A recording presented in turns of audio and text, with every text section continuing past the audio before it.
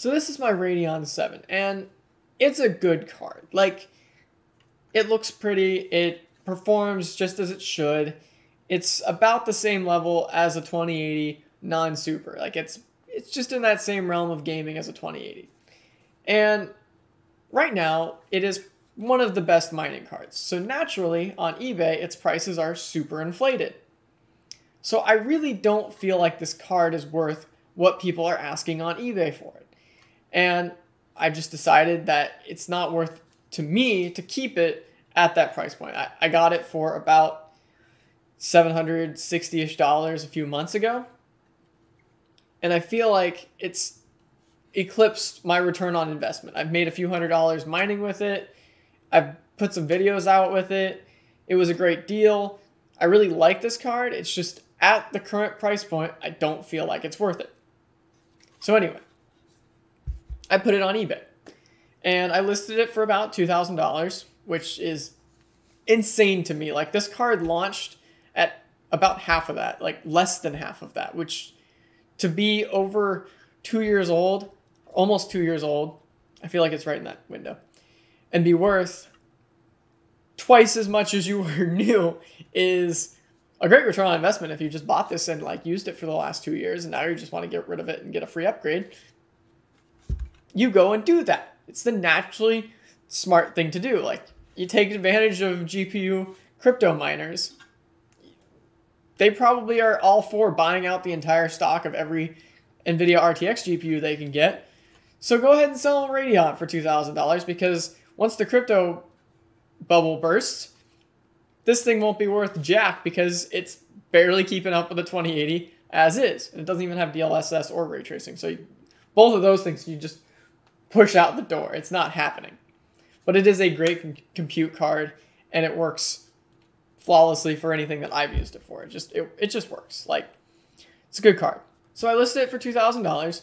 It had a make offer button on it, and I decided, in my head, I would take $1,800 for this card. Hell, I'd probably take $1,700 for it.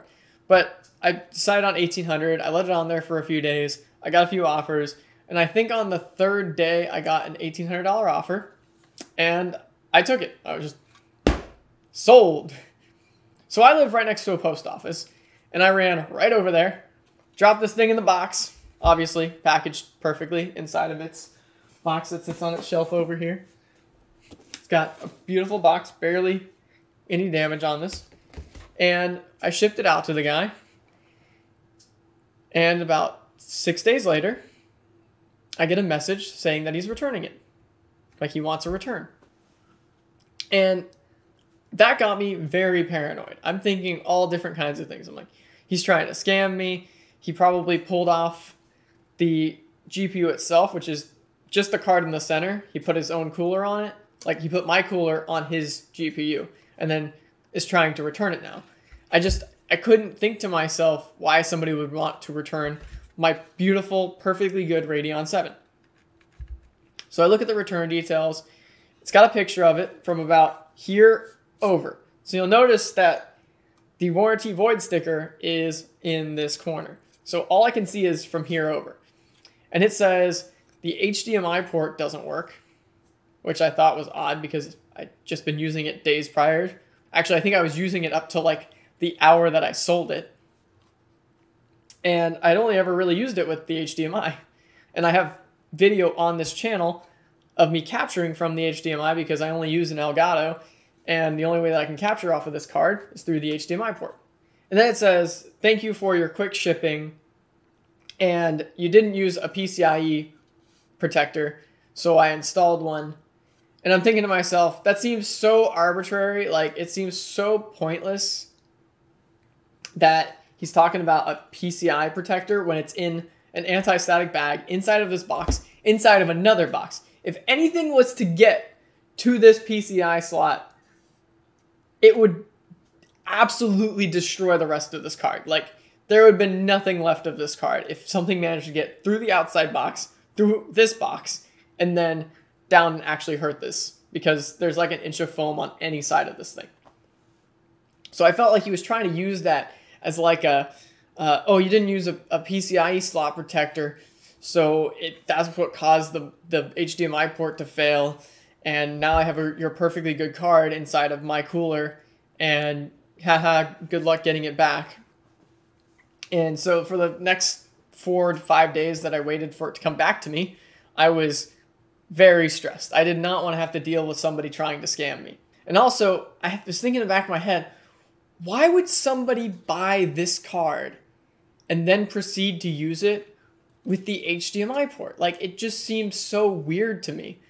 Like, he can't be using it for gaming. Like, you can get a 3070 for less than one of these is going for, and that's a better gaming card. There's so many options that are better than this card that make it, to me, not be justifiable at that price point, but also, as I previously mentioned, if this crypto bubble bursts, this card's not worth anything. So it just seems so odd to me that somebody could buy it and then plug an HDMI into it. Like, he has to be scamming me. Like, there's no way somebody spent nearly $2,000 on this card, and the first thing they check is the HDMI port. Like, if you're a serious gamer, you're going to use a DisplayPort, because DisplayPort can output, 120 FPS, like 144 FPS. Like, it could do a lot more than an HDMI port can, like 1440p, 4K at higher frame rates. Like, it just did not compute in my head that he could be returning it for any real legitimate reason. So I got it back. I had Sir Benchy set up over here, motherboard, everything, ready for it. I got the cameras rolling because I figured this is going to be a scam. I'm going to open this up. He's going to have tampered with it, and I'm going to have it caught red-handed, and so I can prove it to whatever eBay police that there is, and the case will be closed, and I'll get to keep my money.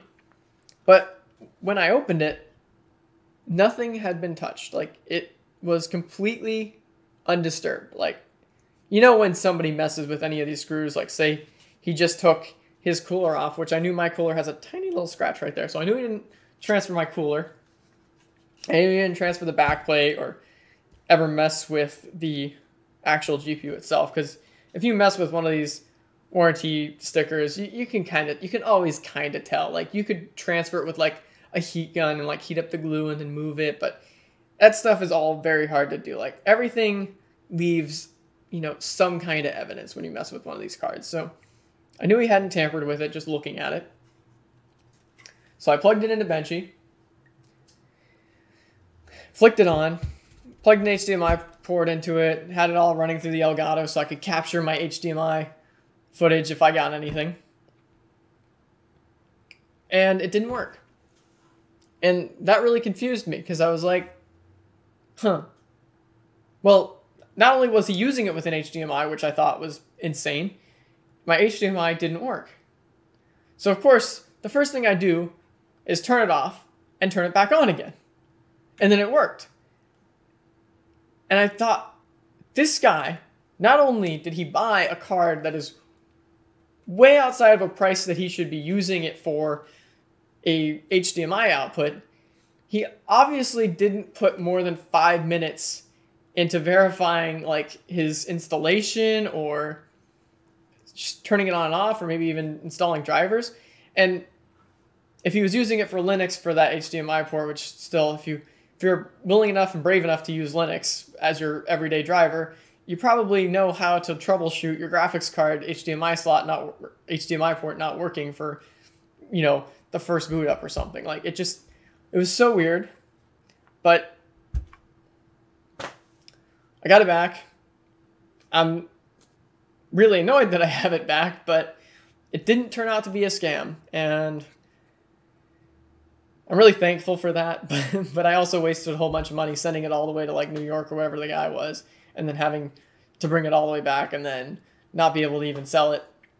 Like, and honestly, eBay fees are kind of insane. Like, I sold this car for $1,800, and they only put $1,500 into my account. So, like, did they actually take that much from it? Because that's, damn, eBay, you need to like chill. Like, I'll go ahead and drive it out to him for $300. Like, that's, I don't know, not really, but anyway, I got it back. It's really all I wanted to say to you guys. I just want to tell a story. I want to get better at monologuing, and one of the best ways for me to get better at it is just to do it. And so if you guys like this video, if you guys could understand a reasoning behind buying this card and then using it with an HDMI, because DisplayPort, there's 3 of them. They're all better than that HDMI port. Leave a comment. Explain to me why I'm not understanding it. Like I did some Google searches. I'm trying to justify it in my head, but I just can't. So let me know in the comments, guys. Thanks for watching.